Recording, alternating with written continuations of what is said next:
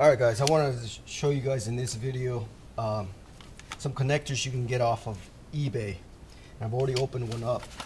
Comes in a package. It's from China, but they're really nice. Check that out. Comes in a nice sealed package. And I already got one opened up here.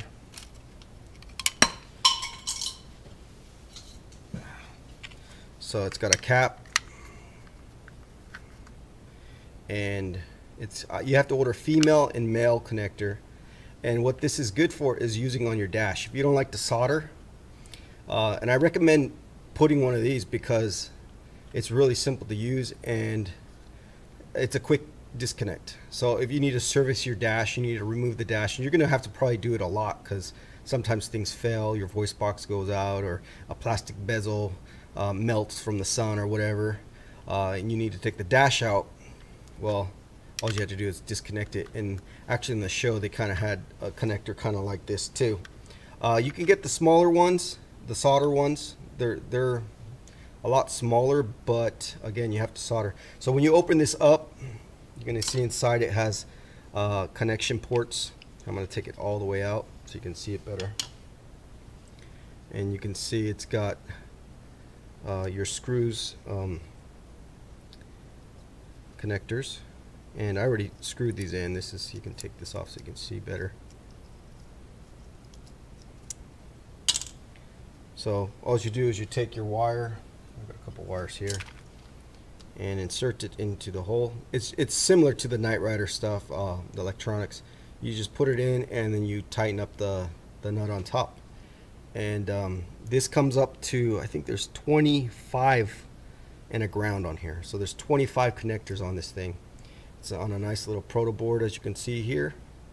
And I think I paid $5-6 for this, which is really cheap considering I think the other smaller ones are just as costly. So yeah, this came straight from China, from North Road Jing Long Building, wherever that is. But yeah, I definitely recommend this. That way when you hook up your electronics, your dash electronics, from whoever they're from, Jupiter or ZA Electronics or ID Geniali, whoever you get it from, it's real simple because you're not going to have more than 20 inputs most likely if you're doing a basic hookup, which is just your oil, your temp, your fuel, and what else is there, RPM and all that. That's only going to take 5 or 6 of these.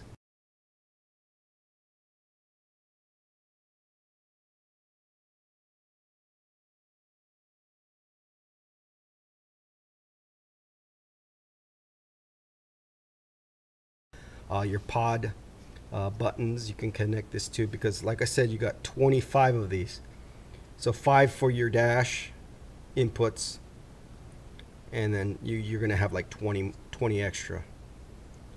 Some people put their pods and they actually mold them to the dash, so you want to be able to connect it all at one connector. So if you're using a pod though with like MP3 sounds, you probably will want to run that separate to another connector. But you don't have to. Like I said, I'm probably going to use one for my whole dash for the pod units, because I'm going to have 20 inputs, so 20 of the inputs are going to be for my pod connectors, and then the rest for the dash. But yeah, it's pretty nice. Definitely recommend it. I'll leave a link in the description, and comes with some screws for your cable tie down, and really nice. It's a really nice connector. This quick disconnect is what I like to call them.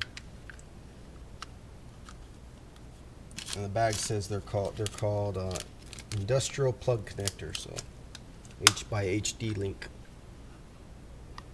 So 2 of these together, you're gonna be this big. So if you're concerned about it being too big, you can go with the solder ones that are only like that. They're about 2 inches shorter.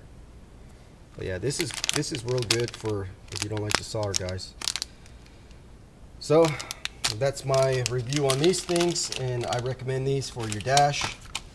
Also, I ordered some of these, so when I'm installing my dash electronics, I can run zip ties from the dash or the pod, whatever I want to stick these to.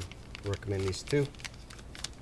And that's it for this video. I'm all dirty. I gotta go clean up. I was working on a bumper, so catch you guys in the next one.